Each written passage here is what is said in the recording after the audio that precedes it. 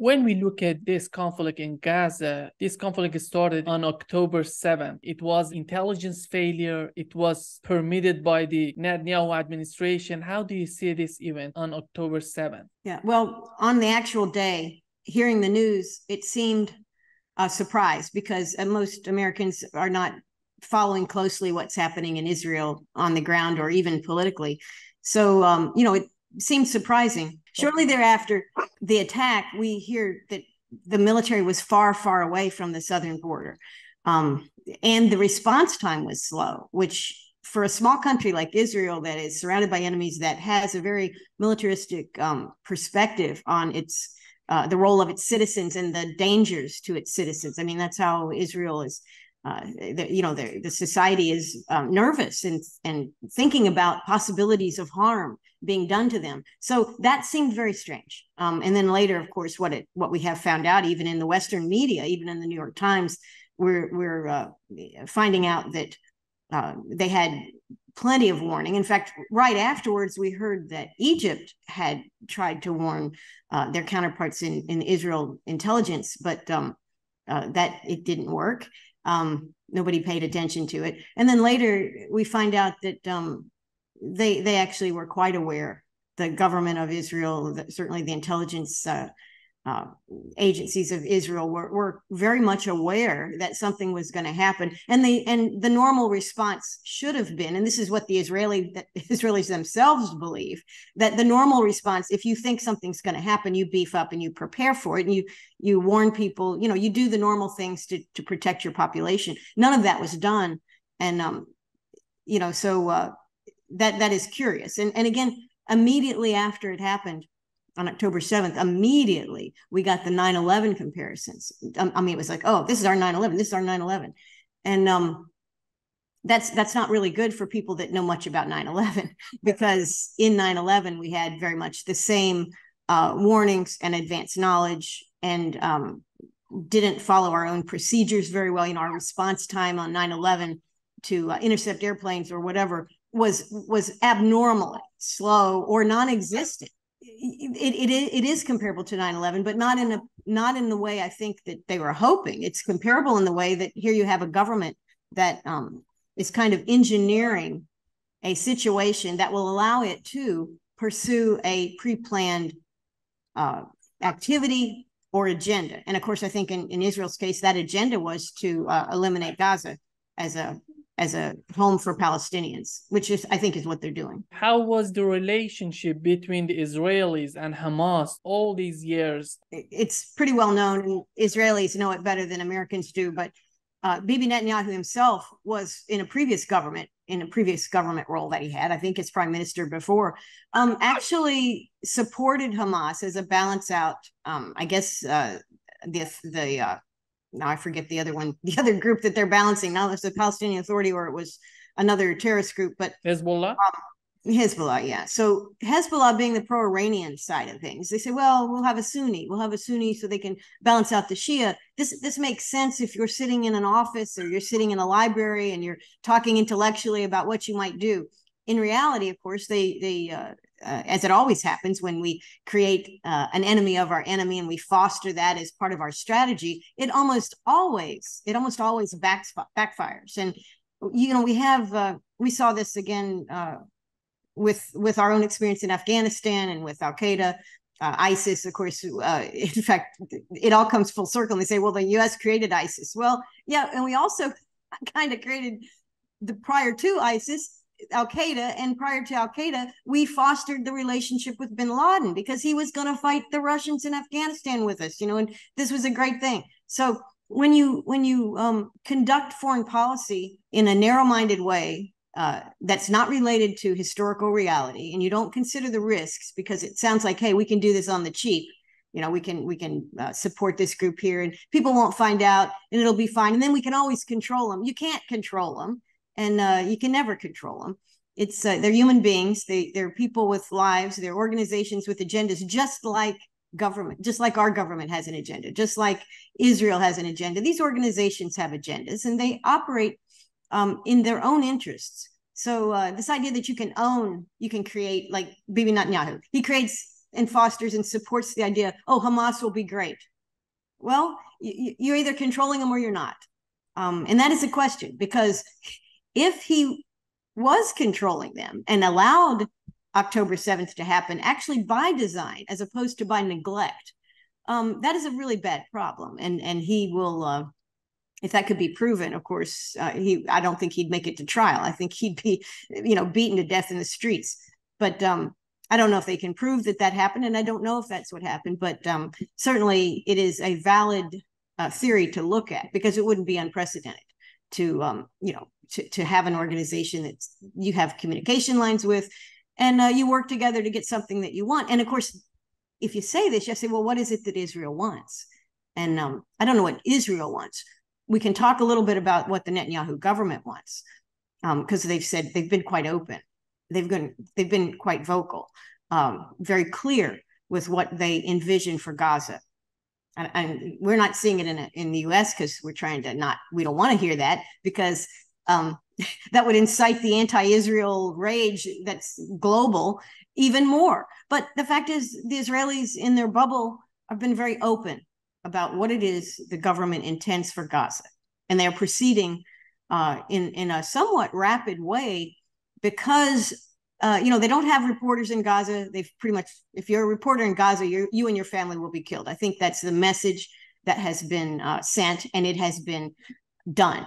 I mean, they have the number of reporters and their families killed in Gaza, not just before this and after October 7th, is statistically significant, let's say, because we know journalists are killed around the world, but in Gaza, and pro-Palestinian journalists are specifically targeted. And I don't know if the government of Israel denies this or accepts it, but I think the evidence is there that they do.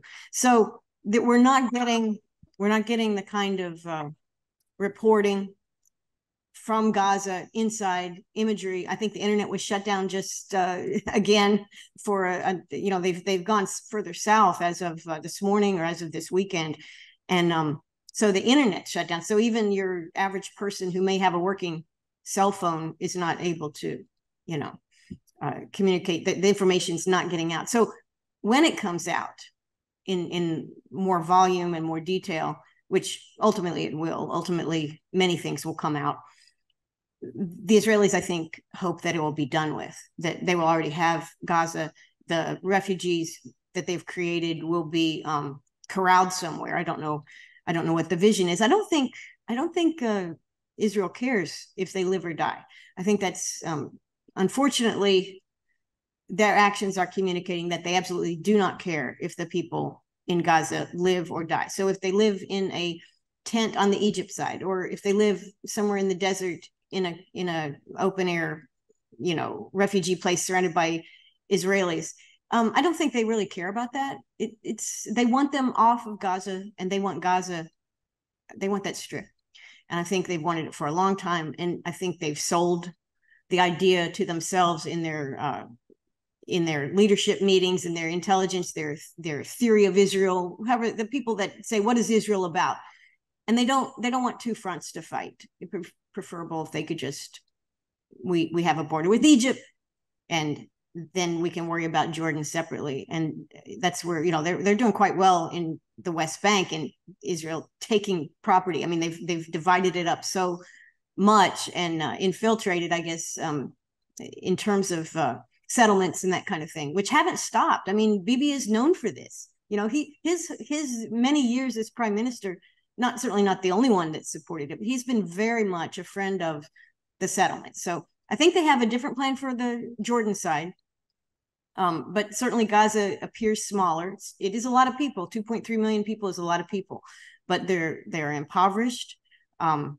They have been impoverished for generations on purpose, and they're also held in great contempt by most Israelis, which makes it easy to kill them. It makes them easy to hurt them. It doesn't matter if these people die. It doesn't matter if they have no home. I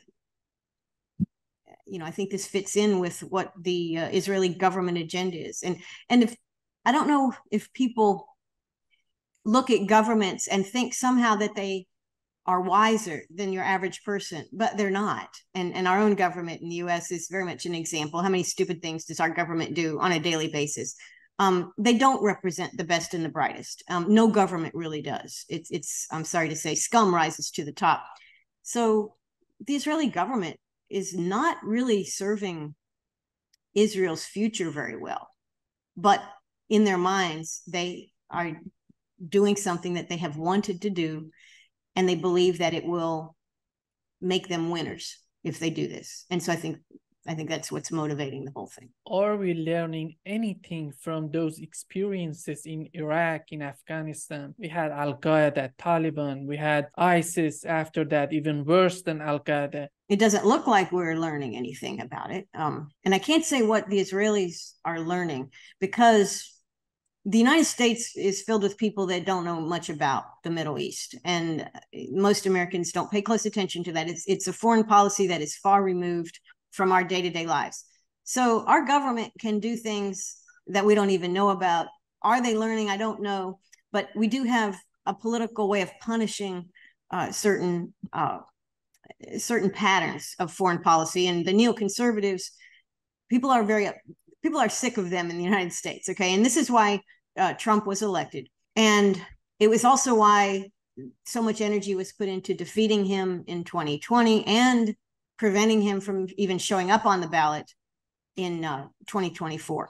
So but what is he representing? He is representing a position in the country, which is both Democrats and Republicans and independents, that is very tired of a really stupid foreign policy that doesn't seem to be learning from its mistakes. So that's pretty much how Americans can communicate that we don't think our government is really learning from its mistakes. So there's that. However, Israel is much smaller. It's in the middle of the Middle East. Of course, the Mossad is everywhere. It has infiltrated and co-opted. It's a very wealthy country. It is able to purchase. It is able to fund so many things in a much more rich and complex way than we can do it. So our experiences in Iraq and Afghanistan are disastrous. But part of that is we don't know what we're doing. We never do in these foreign places. And we do make mistakes because we have a small number of idiots running our country who imagine that they know how to impact things, and they don't.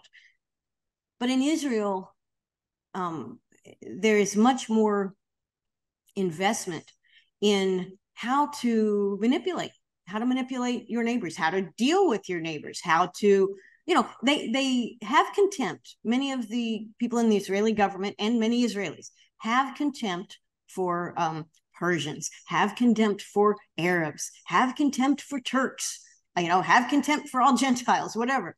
But they also do understand many things about how to deal. And so they're not really constrained.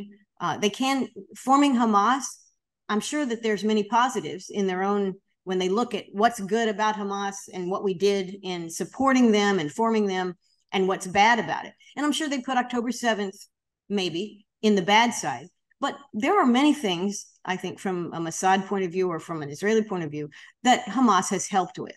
And they can, of course, you can't rewrite history, but so many times we say, oh, well, if it wasn't for Hamas, this would have happened. We would have had a unified Palestinian movement. And then where would we be, right? So I think they justify what we would call, what an outside observer or an inside observer would say, that's a mistake. I'm not sure they view it as mistakes. I think they view it as the way of conducting a continual war. And of course, I think deception is a big part of it. Allies and how much you tell them, what you tell them, how loyal or disloyal you might be to those allies. All of this is part of war fighting. These are tools. And I think that's how the Israeli government looks at them. Unfortunately, what they're not looking at is what it does to Israel itself, what it does to Israelis.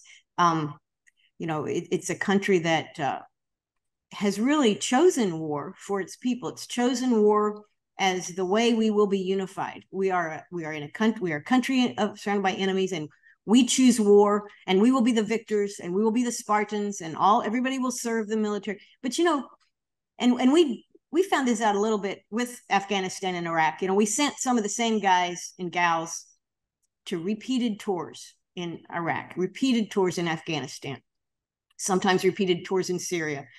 And these guys came back, many of them scarred, mentally scarred. Of course, a lot of them came back physically scarred, there's that. But the mental scarring, the moral and ethical challenges that they faced and failed in many cases in their own minds, and legitimately bad things that they did, they're broken people. And they've come back to the country, and they are broken people. Their families know it. Their friends know it. If they have contact with them, they understand why they're like that. And guess what? Their brothers, their sisters, their cousins, their nieces and nephews, they don't want to go do what Uncle Joe did, because Uncle Joe's messed up. You know, Uncle Joe's on drugs. Uncle Joe's suicidal. Uncle Joe lives on the streets. Why? Because he was sent somewhere to do some bad, evil things to people that really were not morally or ethically justified. This is a problem with all wars, but it's particularly a problem when you send people to wars that don't need to happen. These chosen wars. And I think all of Israel, they choose war, and they're destroying their population, because all the good things about Israel, all the good things about being Jewish, you know, all of the good things about even the global Jewry, you know, the diaspora, all of those good positive things are subordinated to killing. They're subordinated to war.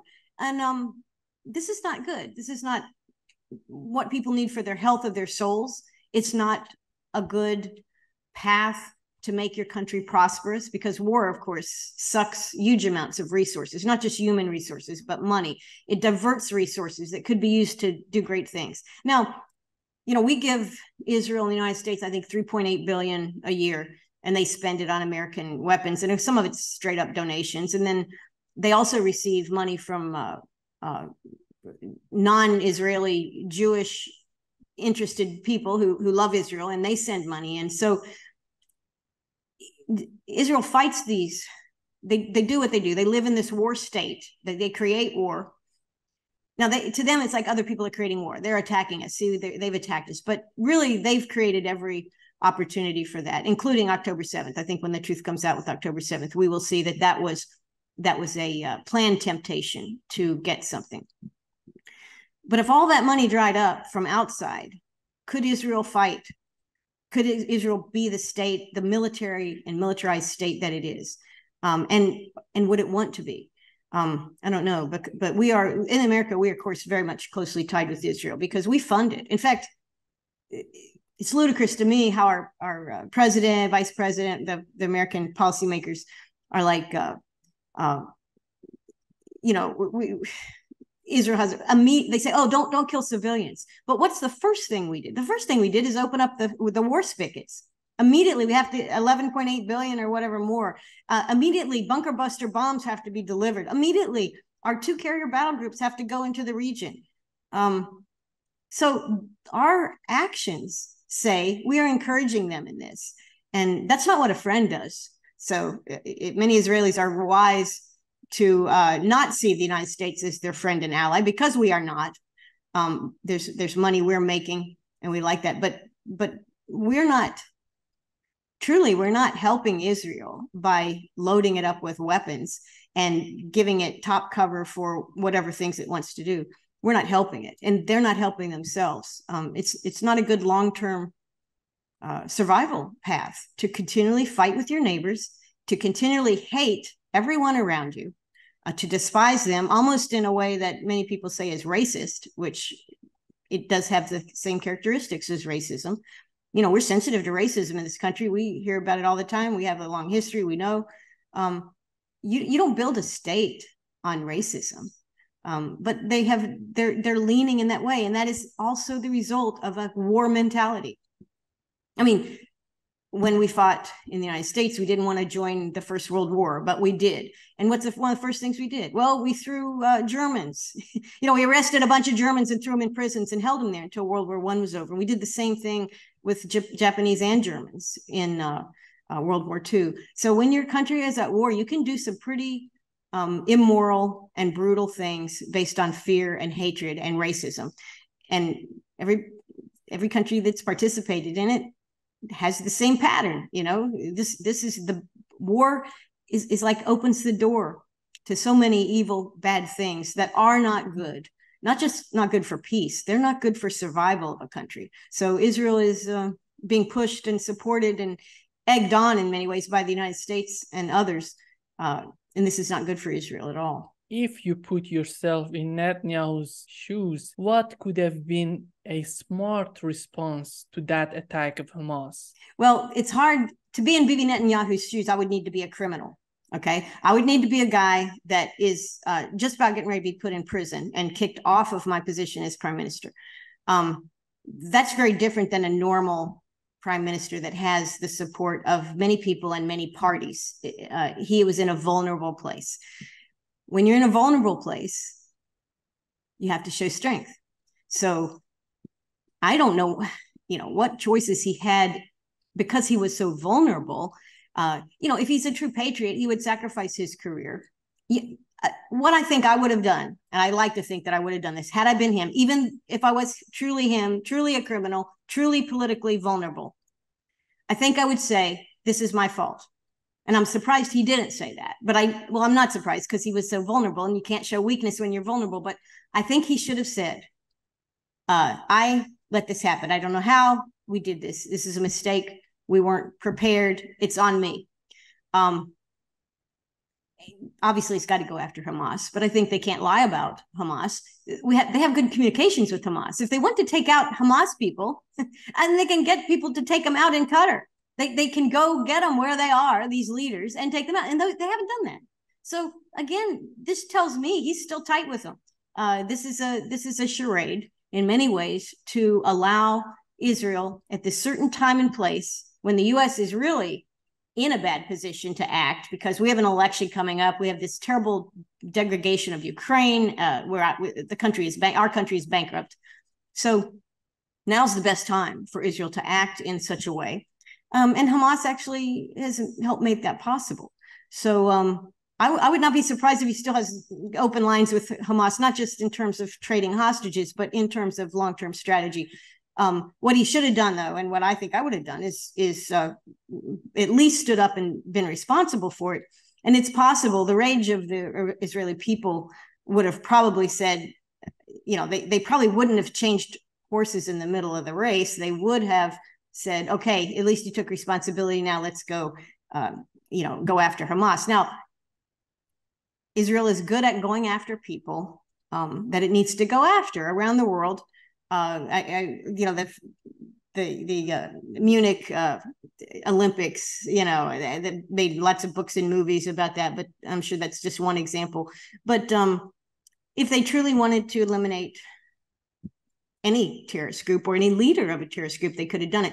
We saw much the same thing in our own so-called search for bin Laden. I think he was reported that we killed him 3 different times under 3 different presidents. So whatever. 2. Obama, I think, finally got him, but Bush had killed him twice. So this idea of having this enemy out there is still politically useful. And I think maybe that's part of what this is. So I don't know if that's a good answer, but I was surprised he didn't show more manliness and kind of the father of Israel kind of situation. I am responsible because he denied it. He very much was, he looked weak, I thought, because he did say, oh, we didn't do anything wrong. And of course, later, the facts always come out. Of course, they did many things wrong. The relationship between Israel and these Arab states that are surrounding Israel, it's so important. Before responding to Hamas, they have to take into account what would be the influence of this attacking on Gaza on their relationship with other Arab states, with Turkey. It seems to me that the Netanyahu administration just destroyed everything. Secretary Austin, the Department of Defense guy, our Secretary of Defense, he made a statement last week that they were making Israel was making a strategic error in the way that they were conducting this total destruction of Gaza, and I think the planned elimination of Gazans, of Palestinians that live in Gaza. And he said, this is a strategic mistake.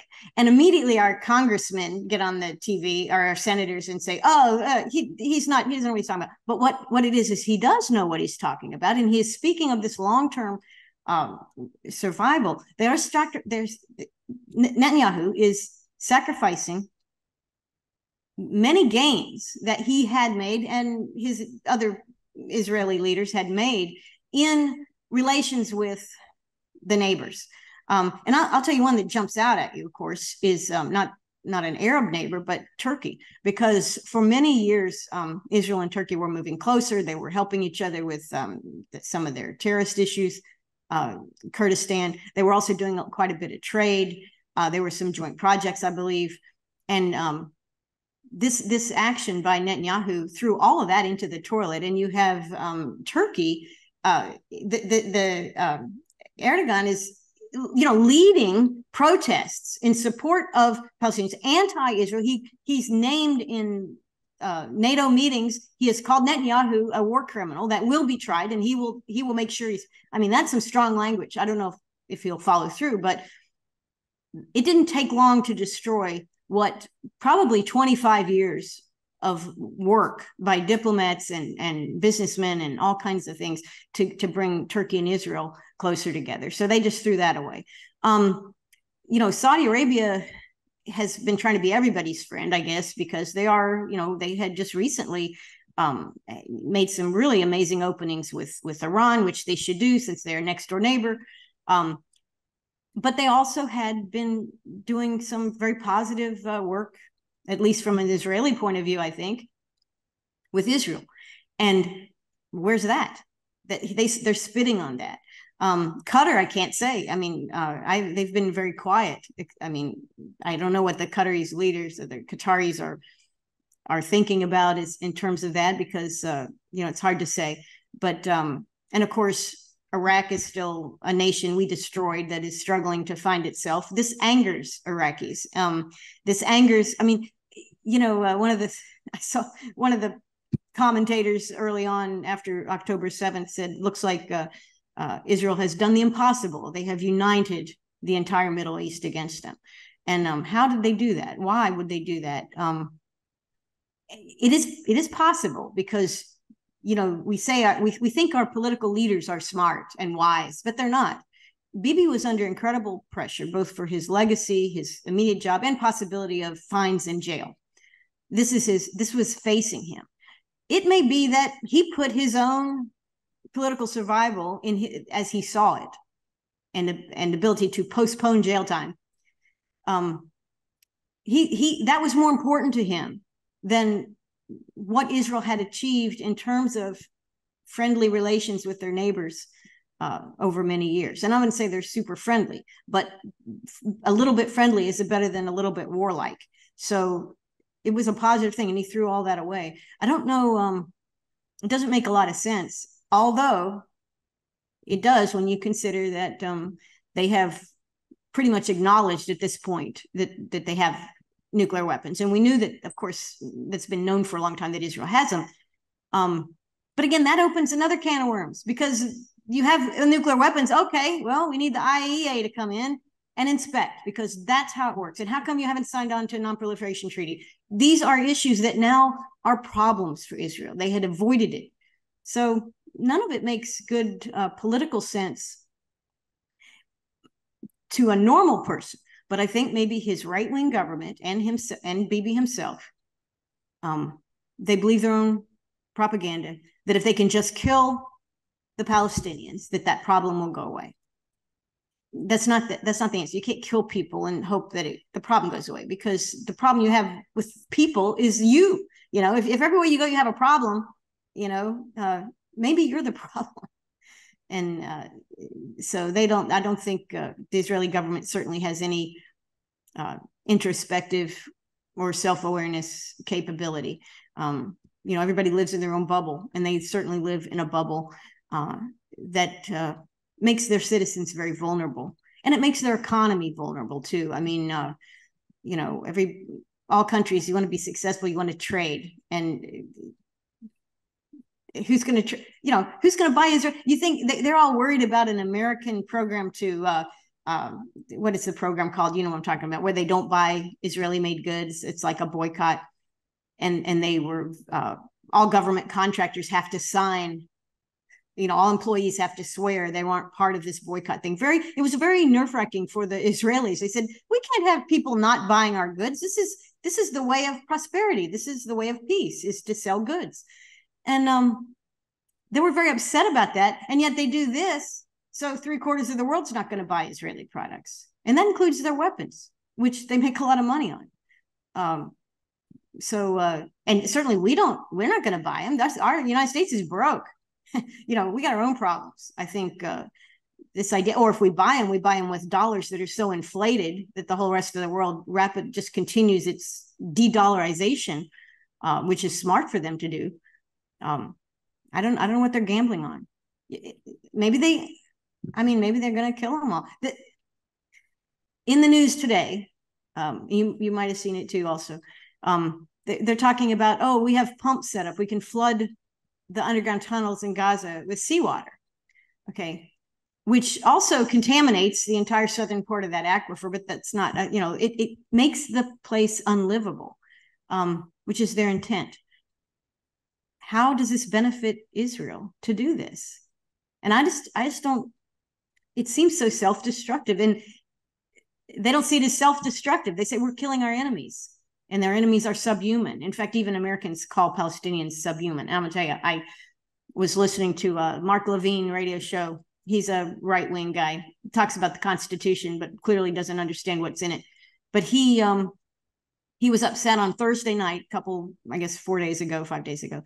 And he was very upset about anti-Israel protests. And he said, yes, Palestinians are unhuman. They're inhuman. They're subhuman. Subhuman is the word he actually used, subhuman. So this is the language of slaughter. It's the language of genocide. And we've heard it before historically. We've condemned it historically, although we're not allowed now to condemn it. But it will be condemned. It's being condemned globally, but it will, ultimately, the Americans will condemn it. Our government will condemn it. And the next government, the post-Netanyahu government, will condemn it also. They must. Otherwise, they are the global pariahs. They'll sell no goods anywhere. Nobody will deal with them. And their security will be reduced instead of increased as a result of what they've done. But I think that's the strategic.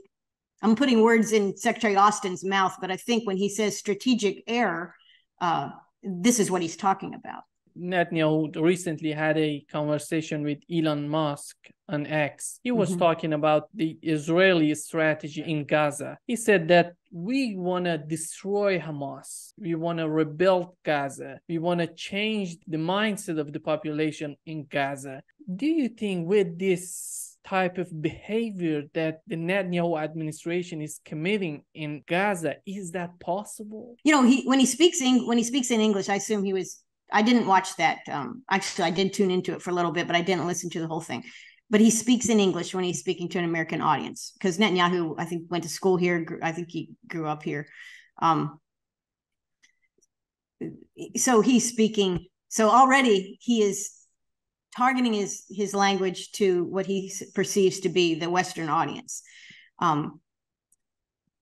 Increasingly, what we're finding is what Netanyahu and some of his other folks say in English is not at all what they say in Hebrew.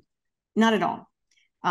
It is, this is to calm you guys down over here in America, all you people with your, you don't want to be racist and you want to have peace everywhere. Of course, our government doesn't like peace any more than, Tel Aviv does. But, your people you're concerned, you're what do they call it? Diversity, equity, inclusive. You want people to feel good. You want to kill people, right? That's Americans. We don't want to, the average American doesn't want to go slaughter a bunch of people. So he speaks to us with that in mind. But the way that Israel has educated its own people, the way it conducts itself vis-a-vis its minority population, its Palestinian Israelis that are in Israel as Israeli citizens, and also, of course, those in the occupied territories, the contempt that the average Israeli and the government, both, and the military, that shared contempt that they have for the people inside that are not white Jews, and because they have the same contempt for the Ethiopian Jews and some of the Moroccan Jews, a little too dark skinned, so they don't get the full equality thing. That's how Americans, we don't see that. And even I think when Americans travel to Israel, they don't see that.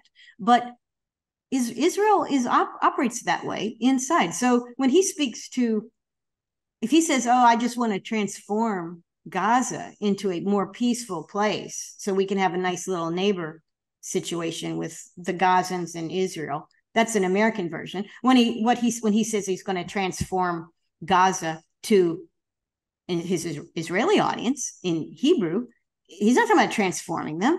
He's talking about eliminating them and absorbing that territory and he has said it in both English and Hebrew that Israel and the IDF will manage the security completely for Gaza. He's already said that. He hasn't said forever. He has said indefinitely, which is pretty much going to be forever. If the plan goes according to the way they're planning it. But yeah, I think transformation means one thing to Americans. Oh, yeah, it'll be more peace and people will get more fresh water and more rights. Okay, that's Americans. We hear that.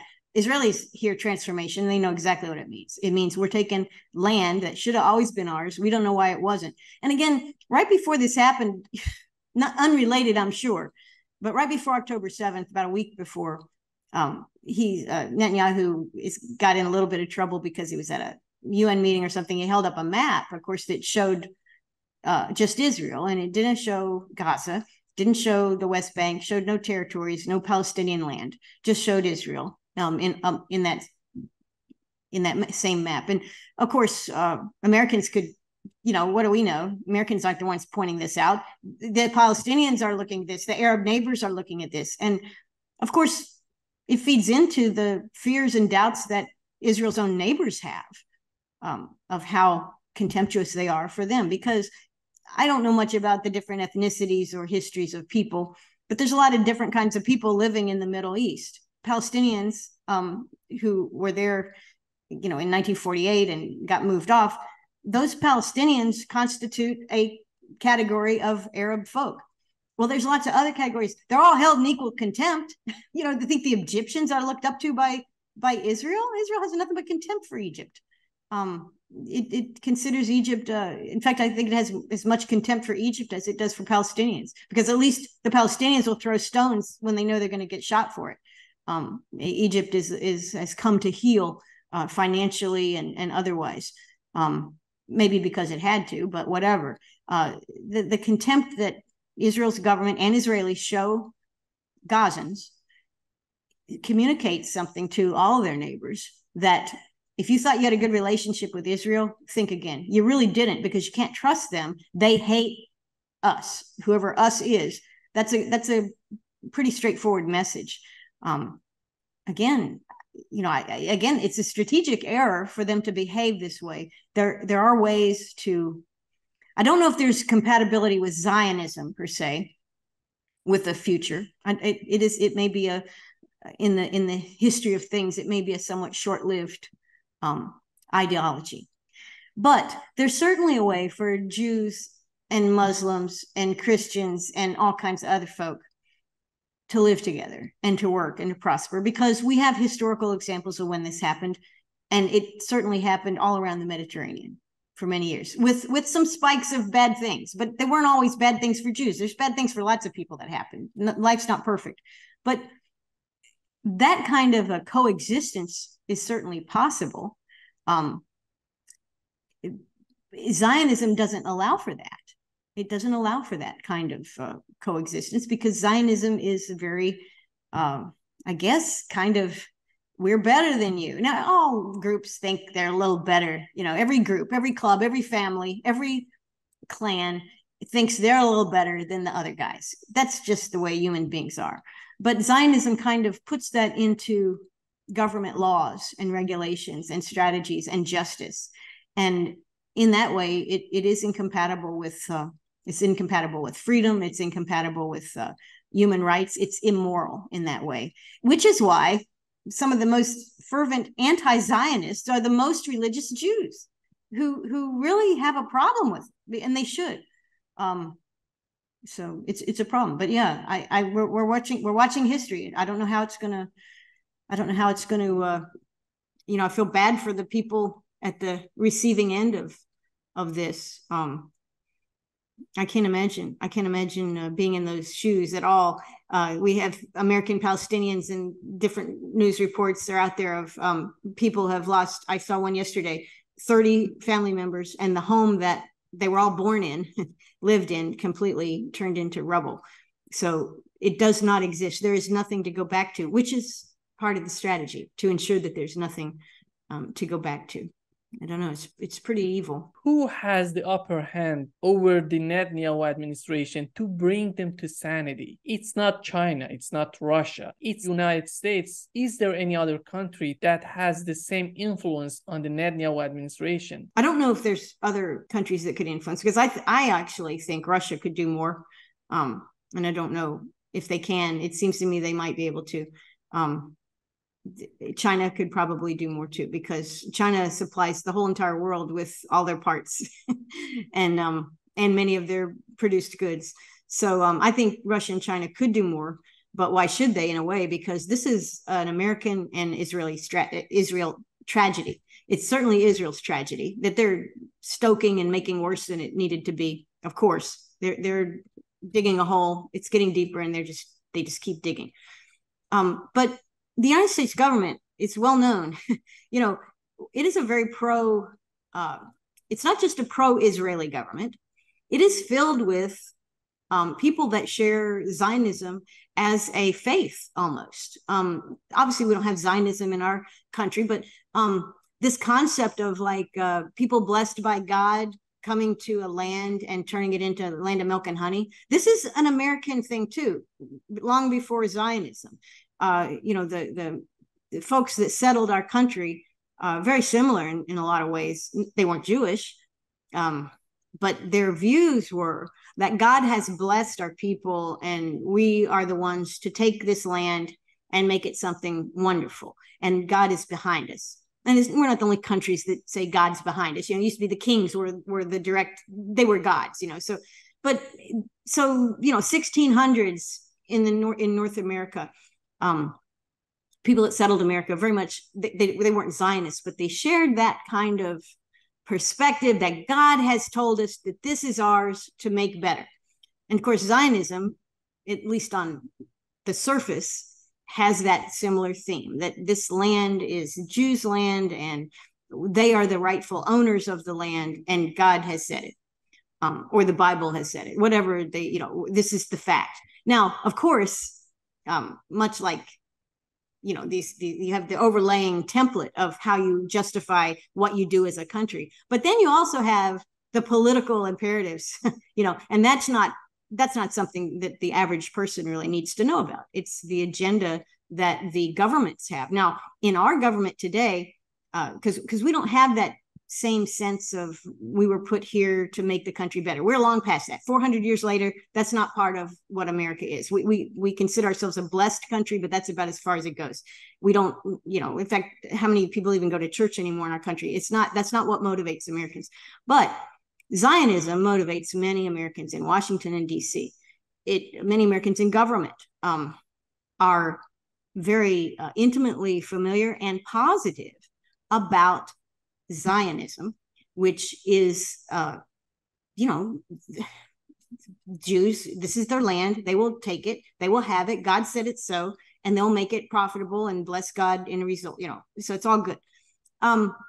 It is a construct that they believe, and it justifies everything. And this is unfortunately, I'm not anti-religion at all, but many people will say the great wars of the world have all been caused by, religions, because they tell people you should do bad things, but it's because God wants you to.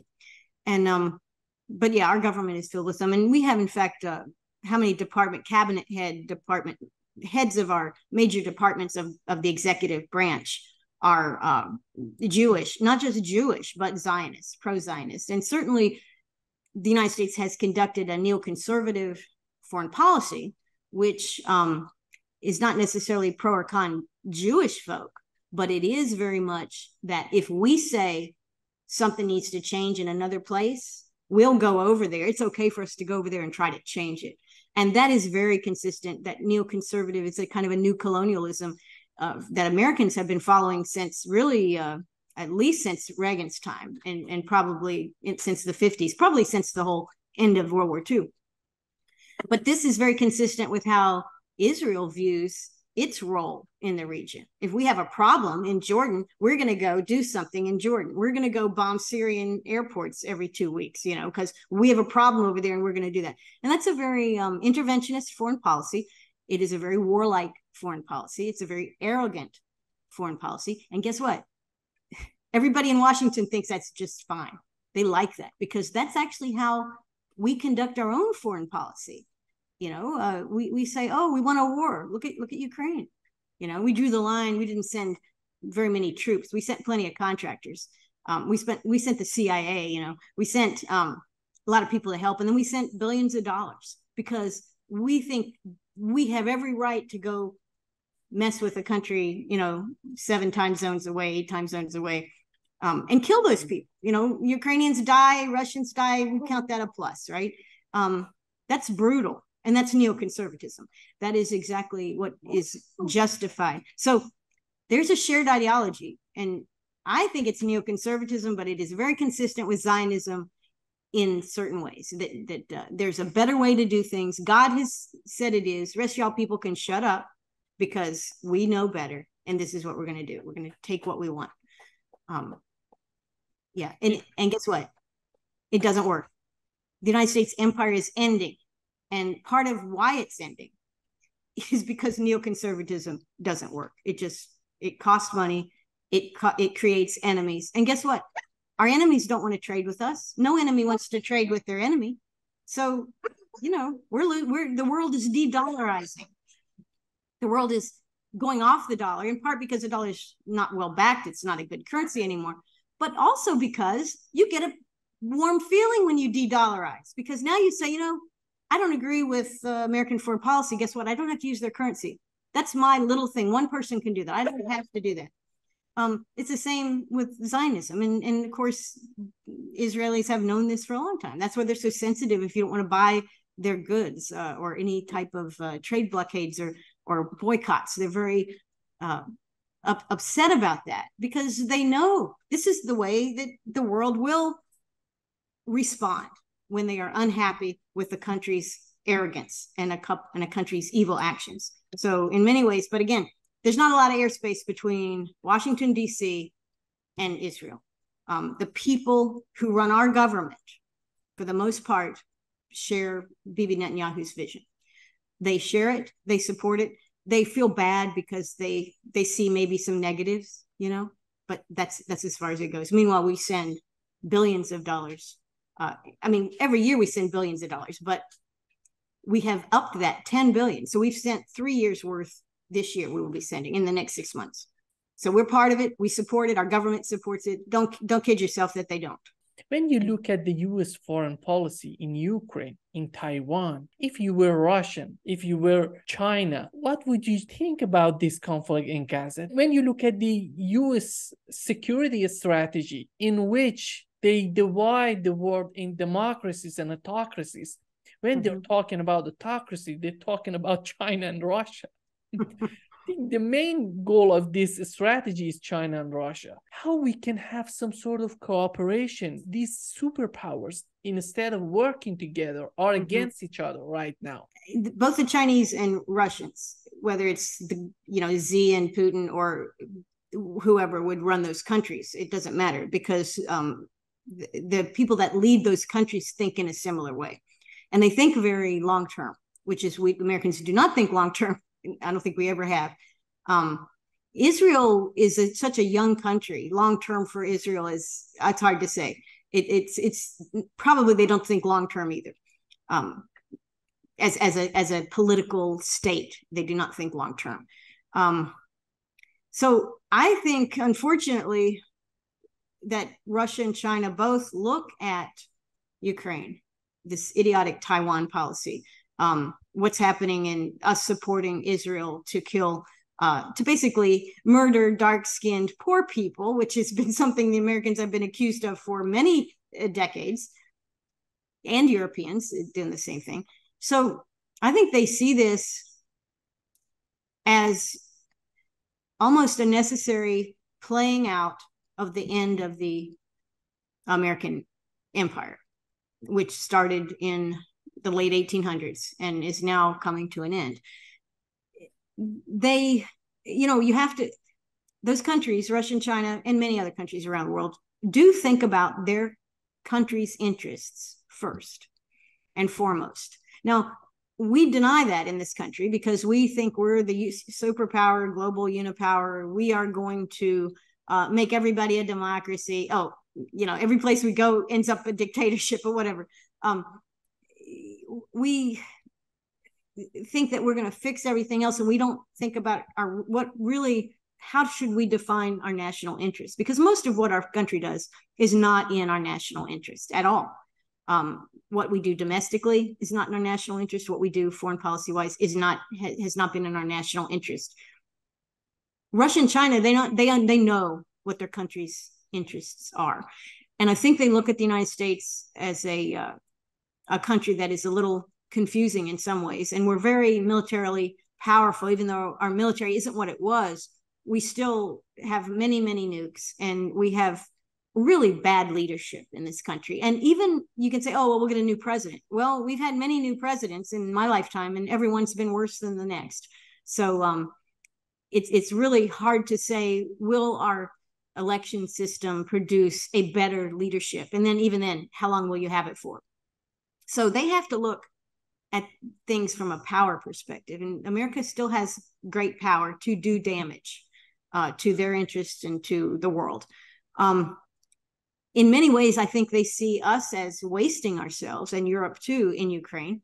And if I'm not inside of Putin's head. I don't know what, how he views this, but it seems to me that Russia's really conservative and steady approach in Ukraine has served to drain the United States of many things that we cannot afford as a nation to replace. Because we're broke, because we owe 33 trillion in current debts around the world and to our own people that we can't pay. So they see almost like the staging of these conflicts, if they can kind of stay at a percolating level and cause us to expend resources and to lose face and to cause ourselves domestic turmoil as a result of it, that this is a good thing. This weakens America. From a strategic sense, even what's happening in Israel does weaken America, certainly. Well, no doubt, because every one of those bombs that they're dropping were made in this country, and everybody, that's no secret. So this actually drives a wedge, one more wedge, the American support for Netanyahu's war and the takeover and destruction of Gaza. It is a wedge between us and people and countries that maybe China and Russia would like to be closer with. And this will drive Saudi Arabia, Qatar, UAE, Iran, Turkey, you name it, Egypt, to people they trust more, because they don't trust us. How can they trust us? We kill their people, and we joke about it and lie about it. From a Russian and Chinese perspective, again, unfortunately for the Palestinians, they are the ones paying this direct price. But from their perspective, I think it's just like, have you ever heard the don't throw me in the briar patch, the story of the he said, please, no, that's not the one. I'm losing my stories there, but anyway, if you stick tar baby, the idea of a tar baby, right? Have you heard this? Is some deep South American thing. Touch the tar, and they got the rabbit to touch the tar, and next thing you know, covered in tar. You can't, once you touch it, so you kind of taunt your enemy to go into a quagmire, to get covered in sticky tar, to weaken and eventually destroy themselves. From a Russian and Chinese perspective, I think they see the way we're conducting our foreign policy, it's its own, we are our own worst enemy. Why not just let the Americans totally screw up? Because we are, and we're impoverishing our country. We're ruining our credibility globally. We are not repairing our industrial infrastructure at all. We are not securing our own borders. So we are faced with many social and social welfare concerns in our own country. Meanwhile, we're getting tarred everywhere because we have no sense. And it's in their interest to watch us do that, because they are seeking to have a different kind of world where the United States doesn't dictate everything, where the United States doesn't threaten everybody. And that world's coming. And as an American, I'm like, I wonder what it's going to look like, because it's not going to look like it used to. It's going to be very different. And I think maybe they see the Palestinian sacrifice that's being made as something in that same context, which is pretty. That's pretty tragic. It's pretty tragic. And I don't know. That's just one theory. I don't know. Maybe I haven't really followed what Putin and Xi have said about this publicly. What we know for sure about them is that the solution for this conflict in Gaza, they were talking about two-state solution. We know that the official policy of the U.S., as Antony Blinken said it in his last meeting with Mahmoud Abbas, is that a viable choice when it comes to Netanyahu administration? Because they don't agree on this two-state solution. No. And neither, and neither do the State Department people and the Defense Department people and all the people that are employed for the past 30 years by our government to work towards this two-state. None of them believed in it either. It is an empty phrase that was used to just push things along, kind of like the Minsk Accord in 2014. We didn't mean it. We signed it. We didn't mean it. We just thought we would able to arm Ukraine during those years under this Minsk Accord. So, it's like we say one thing, meanwhile, we're pursuing a totally different agenda. This is so two-state. I don't know. I don't know what. Part of why Gaza is being decimated, I think, in terms of why Israelis are supporting it, not just that they live in a bubble and they hate Palestinians. Okay, I get that part. But also, they had settled some of Gaza, and they were forced to remove those Israeli settlements. And that had to be humiliating for the settler movement and the political parties that support the settler movement. So this is payback in many ways. Almost the dog in the manger. If they may make Gaza totally uninhabitable, contaminate the water supply completely, destroy the country, get rid of all the people. And it won't be something they can immediately resettle with Israeli settlers either. It will be a problem, but it'll be barren. But almost like that's the anger. We are going to get back at what happened, not just on October 7th, but when we were told and forced by America and other places to pull our settlers out of Gaza. In the West Bank, where they have settlers, it's so complex and so bifurcated, and it's just idiotic. So if you had, if you were going to make two states, you would have the same problem of removing settlers. And that creates a terrible political force inside of Zionist Israel. People would then that will not make them happy, and they'll continue to be a little warlike nation that fights with its enemy. So I think the problem is Zionism is not going to allow a two-state solution of any type. And they said that before Kissinger died, so he was in 99 or 100 years old. It was within the past couple of years. I can't remember, but he talked about kind of a Jordanian overviewed or overseen, like a territory of Jordan, which would be the West Bank. But again, you have the problem with the settlers, but logistically. But let's say an existing government that was on a peer level with Tel Aviv, the diplomatic cadre and a military, an organized military, an elective process, that kind of thing. That could be a place for Palestinians to live and prosper, kind of like you could say the Donbass, seen by Russia perhaps, but still relatively independent, because the Donbass voted for independence in 2014, or they took it, they fought for it, and then voted for it, and then voted for it again. But this kind of thing, how can people live on territory? How can they function as political units vis-a-vis their neighbors? And so Kissinger was putting forth that kind of an idea. And again, the only way that that would work for Israel is if Israel said, well, I'm taking over all of Palestine. I will have Gaza. I will completely have, from the river to the sea, which is an Israeli expression, not a Palestinian expression. That is, you can't say from the river to the sea. What do you mean? The Israelis said it first. That's their vision. And that says, well, Israel can have a two-state solution.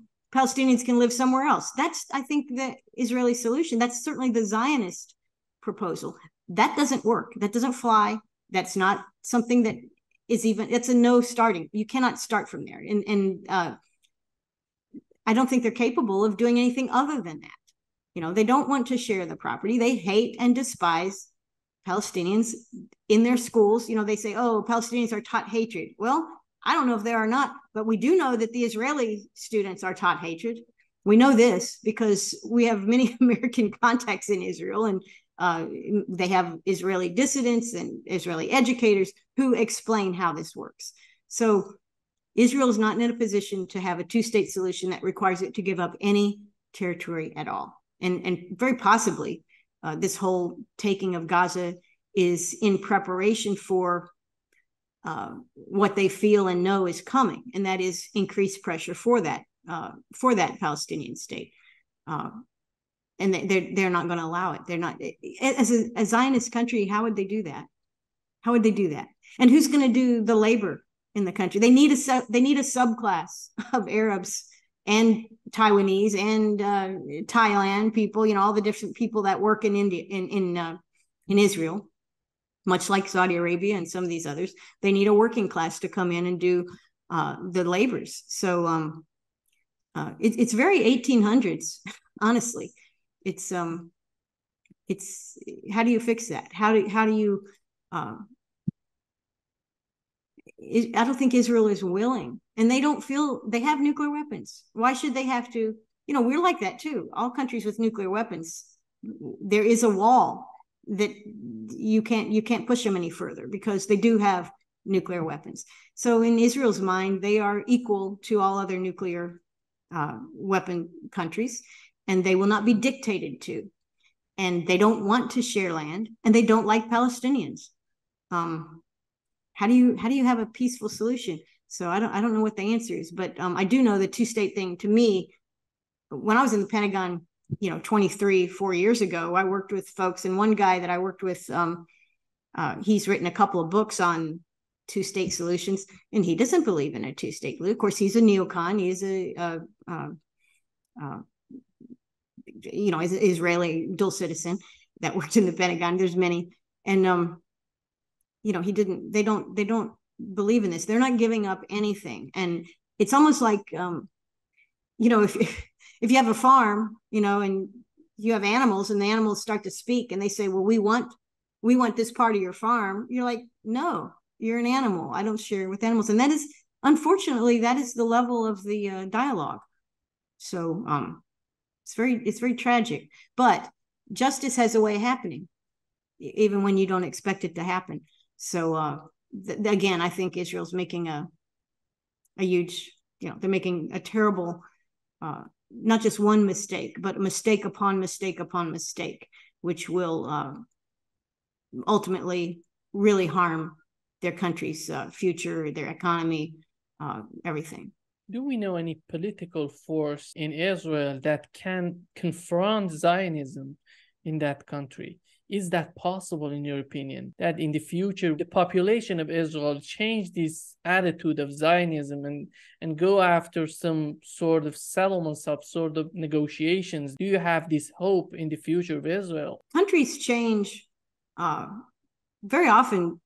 Any change that happens, it starts with the people. Okay, whether the people have a voice, they say, oh, people are under dictators and they have no voice. People have autonomy, they have agency, even in the worst of situations.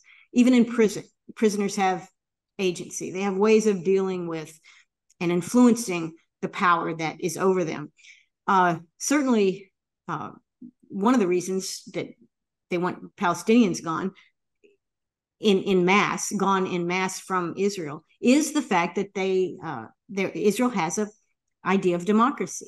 they have democratic elections. They have a parliamentary system with multiple parties, and those parties, if they can earn people to sit on the Knesset, then they have lawmakers, they have advocates for the people. And there are, you know, the demographics are such that the highly reproducing Arab Israelis, little by little, in the long term, this is part of a solution. And the other part of the solution is, as pro-war Israelis pass away, really, it is generational, and this happens over time. You know, these soldiers, what we've seen with America can't recruit enough soldiers, and we have a high-tech military. We don't need that many, but we can't recruit the numbers that we need. Why? Because nobody wants to go in the military. Why?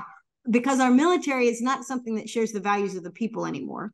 And the military does things that people don't want to do. It goes overseas and kills people, and they come back drug addicted or depressed and suicidal, and we don't want that. So you can't recruit. Well, Israel has, of course, the mandatory national service. And when they put these young men and women in positions of killing for their country, which is what the military is about, you kill for your country. But this does not, you can't control that. Modern people are connected. You know, we talk about social media, we talk about the global, you know, everybody's connected, you know, TikTok. Oh, it's Chinese. Who cares? Everybody loves it because we connect with people. Well, the young people in Israel are no different. Many of them are no different than young people in Europe, young people in America, young people in Asia, young people in Russia, I imagine. They're not much different. They want to be happy. They want to have a good life. They don't really want to go. They're not sociopaths. They don't want to go kill people. I mean, obviously a few do. All militaries have their sociopaths, but most of them don't want to do this. And if you put good people in a position like this, at some point, maybe they don't do it right away, but maybe when they're 35 or 40, they realize this is not right. What I did was not right. And they want to make amends for it. And that is very much how people often get involved in politics. And we've seen a number of people, some for the good, some for the bad, in our own U.S. Congress, who have run for office because they had a military experience that was not something they thought they could be proud of. And they wanted to shift the foreign policy direction of our country. And then you have some that love to kill, and they're also in the Congress. But again, the change happens internally. It's organic. So yeah, there is a great chance in coming decades that the people of Israel will decide a different path, and they will move in that direction, and they will make their politicians do that. In fact, I'll tell you, for me, when you hear about Bibi Netanyahu's crimes and his elections that were close, and different ways that, you know, even, you know, his attack on the judiciary in Israel, it is surprising to me that he was still actually the guy, the prime minister, because he isn't popular. And I think that's something scary for the hard right. And I think they realize exactly what we're talking about here, that the people are going to decide they prefer peace and prosperity over constant war and constant enemy making and constant condemnation from the world and constant stress from being surrounded by people who you believe hate you. And many do hate them. And as they kill these Palestinians, that increases the hatred level, both among Israelis and the rest of the world looking from the outside. But there's a definite chance that the Israelis can choose peace for themselves. Any country can. And look at what happened in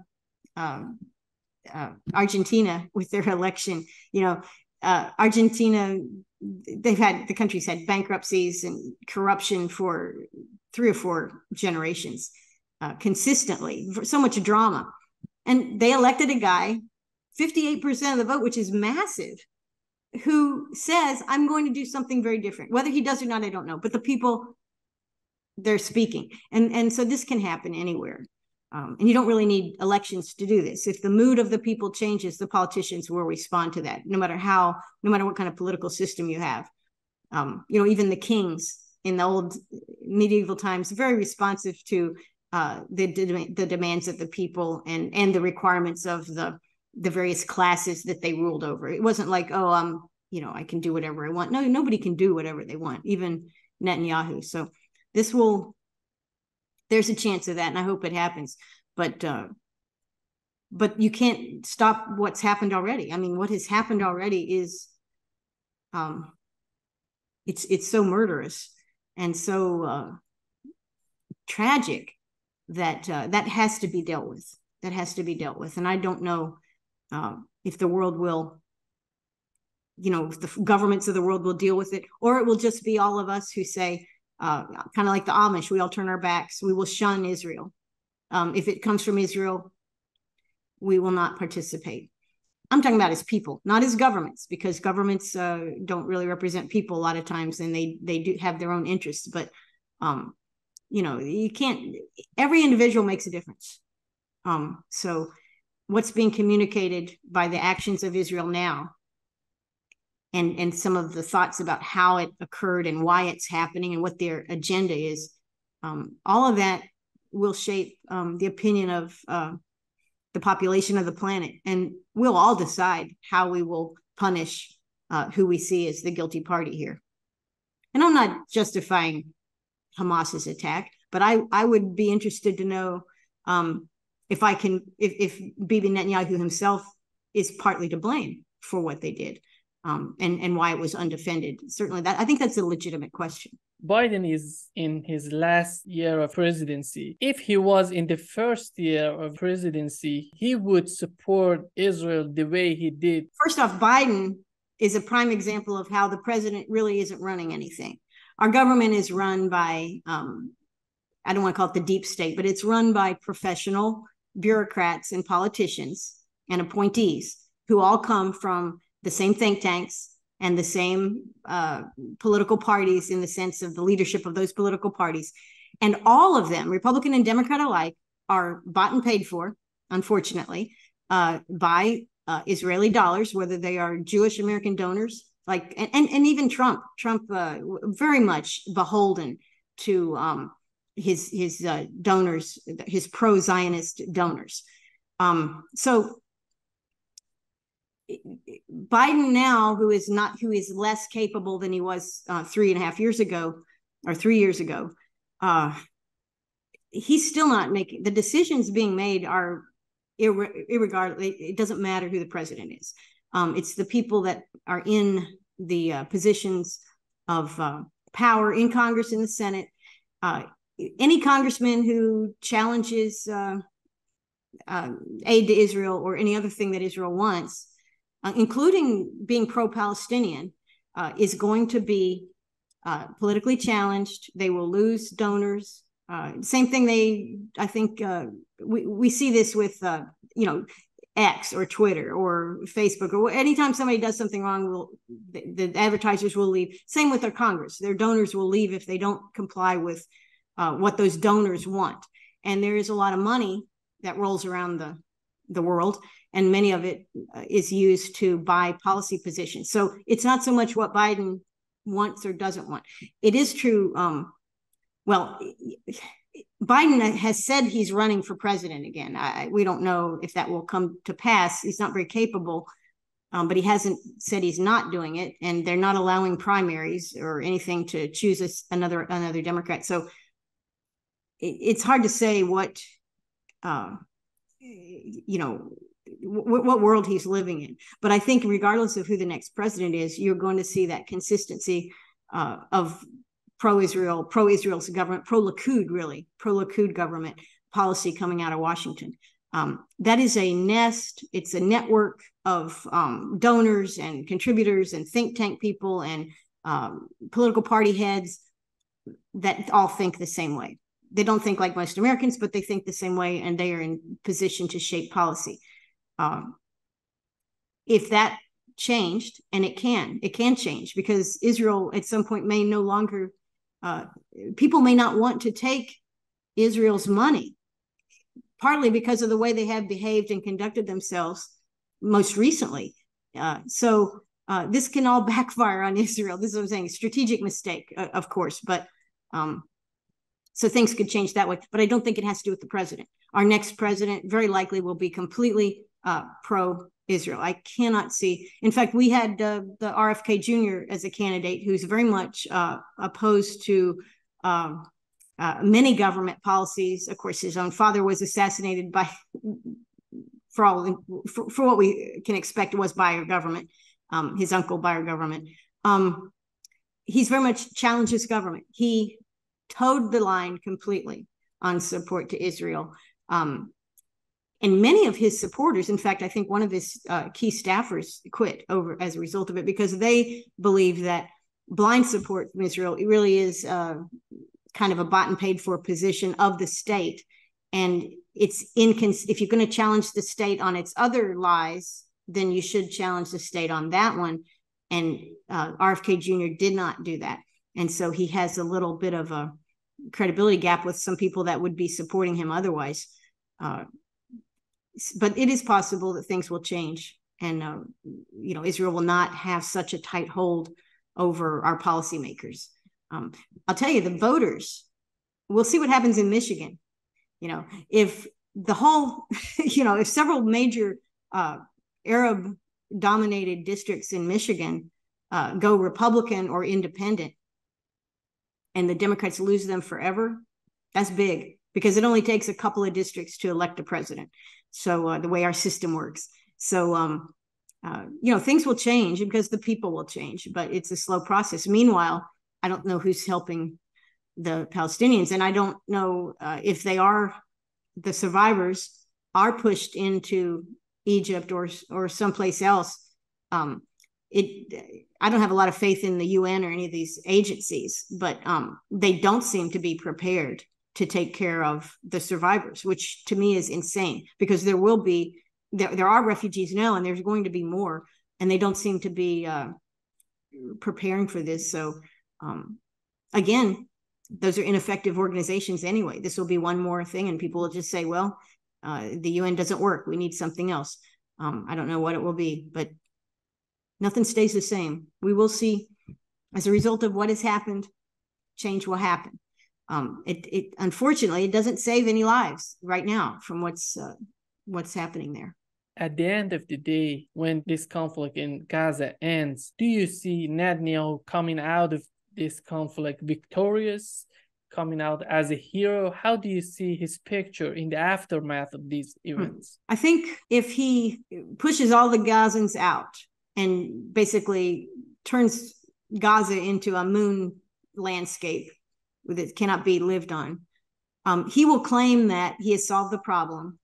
Couple of problems. He's gotten rid of the Gazans and he's damaged Hamas. He'll say that. If the right wing remains in power, I think he'll be pardoned for any of his crimes that he's done, and I don't think they'll hold him responsible. But if the people, and Israelis are smart people, they have access to media like anybody, even though they're educated in a certain way, they have access to information. If they change their mind and the government moves to a more rational, I don't know if that's left, center, I don't know what it would be, but a more peaceful party and a more desire for peace and a sense of, it's hard to say, but if the Israeli people feel bad about this, they will elect a new government.